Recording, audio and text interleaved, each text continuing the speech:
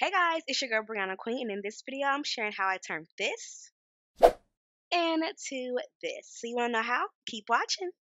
So I've had this IKEA bookshelf for about 8 years now, and it was time for a revamp. So step one, which is what I always do, is first I thoroughly cleaned the bookshelf.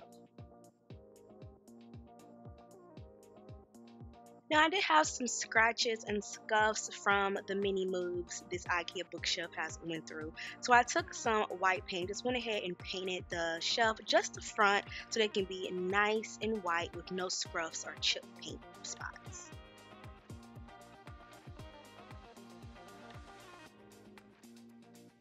I feel like adding fancy legs to any type of furniture just really elevates it.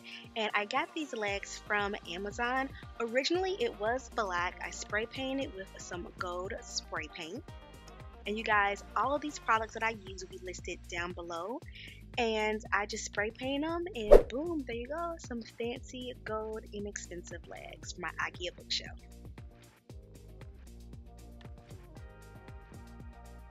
And this is what the legs look like after applying. Now obviously you can leave it just like this, but I'm a little extra, so I did a little extra, okay? I did apply some door inserts that I purchased from IKEA, and y'all, these were so difficult, so complicated. I don't know why IKEA makes their directions so difficult. They were difficult. This was difficult. And I went ahead and got these cute little pull handles from Amazon to really amplify these doors. And one of the best investments I ever made was an electric screwdriver, and this made these doors possible because I was able to really shorten the amount of time it took me to assemble them. I found these gorgeous gold overlays from luxhacks.com, and I just had to have them.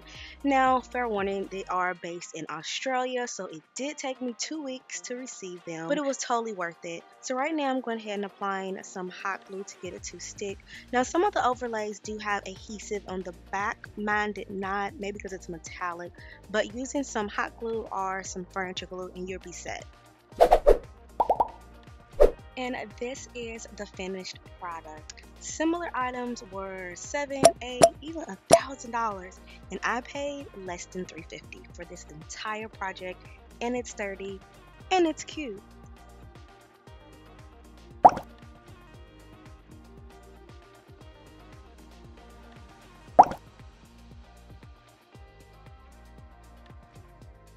I am completely in love with my IKEA bookshelf revamp.